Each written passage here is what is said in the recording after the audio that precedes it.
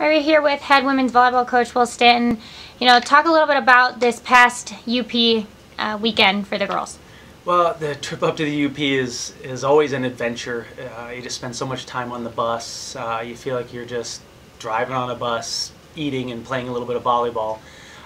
So we tried to break it up and make it a little more easy to handle for the girls, and then we ended up having a whole bunch of drama before the matches even started. So the matches kind of became the low light of the weekend compared to all the other things that went on. But our match Friday night ended up going 5, and we started out a little slow. We had to get some help from the bench, but we found some great help there in the middle, made some good adjustments throughout the match, and were able to pull out a tough win there at Northern. So we're pretty happy about that start to the weekend, to be able to just make the adjustments and find a way to win.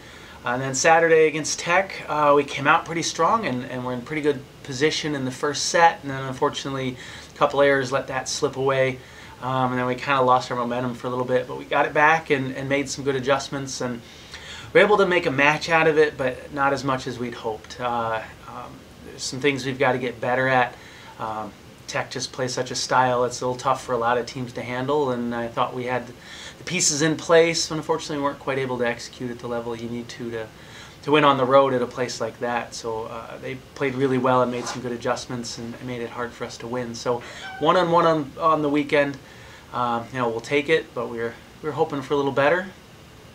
And then this coming up weekend on Friday and Saturday is your final homestand of regular season conference play. Talk a little bit about the upcoming weekend against Ferris and Northwood.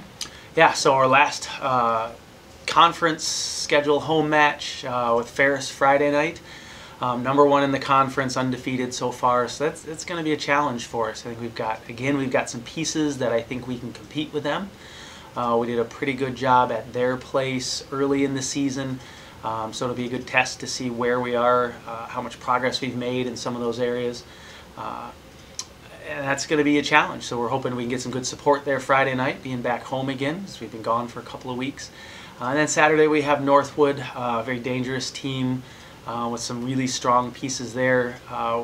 Played them earlier at their place and played pretty well, so we're hoping to maintain that level of execution on Saturday as well. And it's senior day, so it's going to be an important day for a couple members of our team as well.